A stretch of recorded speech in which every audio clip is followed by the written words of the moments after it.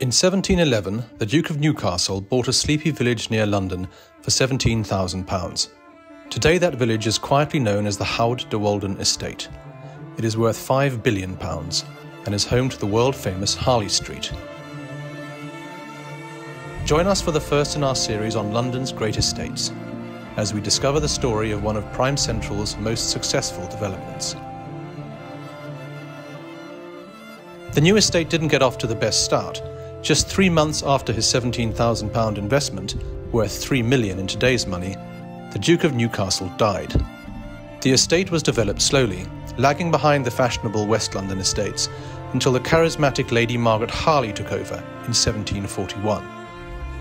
Lady Margaret was the richest woman in Britain and a prominent social reformer. Incidentally, she's also Queen Elizabeth II's great-grandmother. She laid the blueprint for the Marylebone of today by lining the streets with elegant Georgian architecture. She built hospitals and expansive squares and improved educational opportunities for women. In 1879, the Howard de Walden family inherited and renamed the estate. They rebuilt Marylebone High Street and encouraged doctors to take advantage of Harley Street's Georgian houses and nearby hospitals. By the 1940s, 1,500 doctors had moved in. Today, the estate is still owned by the Howard de Walden family, with famous film producer Peter Chernin set to inherit the title. The current custodians have transformed Marylebone Village into an upmarket retail area, and they continue to build on Lady Margaret's pivotal investments in medical excellence and education.